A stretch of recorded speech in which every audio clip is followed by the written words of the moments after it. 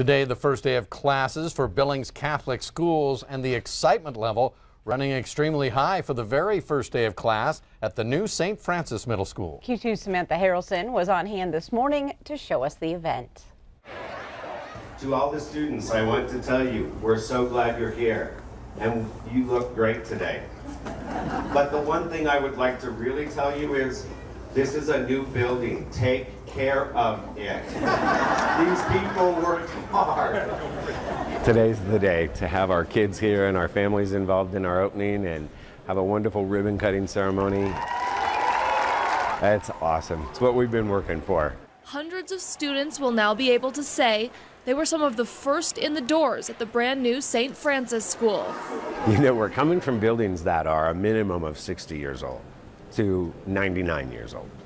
So the biggest thing I heard when people walked in is, we thought it would be nice, but we didn't think it would be this nice. The new building combines 3 buildings worth of students into one, serving kids K through 8. It's really a community school. We're a very diverse system, and our kids come from all over the community, all over the county, even outside the county. St. Francis opened its doors on Wednesday after years and years of fundraising and planning. Over 900 separate people, families, and organizations donated to make this school a reality.